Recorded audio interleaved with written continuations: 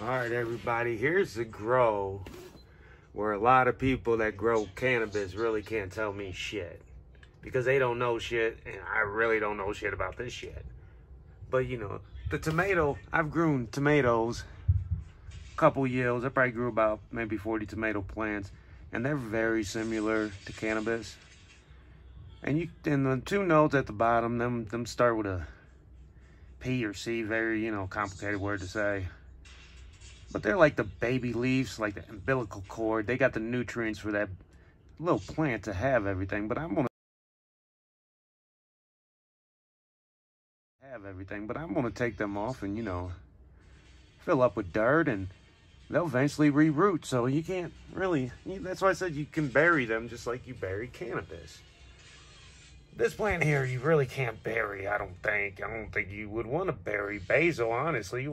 That's a spice. I never grew it, but pretty much I think you just clip it, dry it out like weed, and not smoke it, but eat it.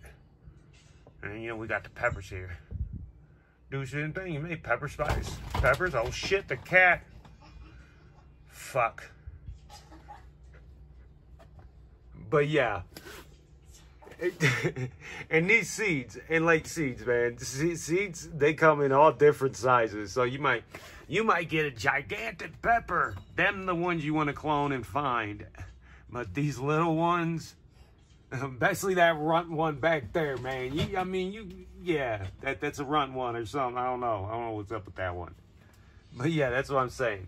That's why please pay people use mothers. Because they find a gigantic tomato. That's a big, that got good genetics. Real good. I'm going to top that. And I'm growing that just like cannabis. Besides, I got to pollinate that myself. No clue. Bees did that for me. So yeah.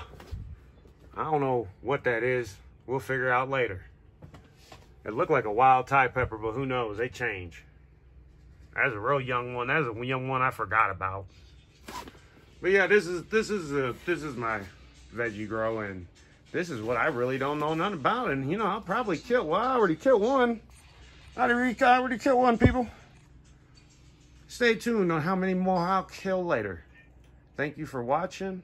Enjoy.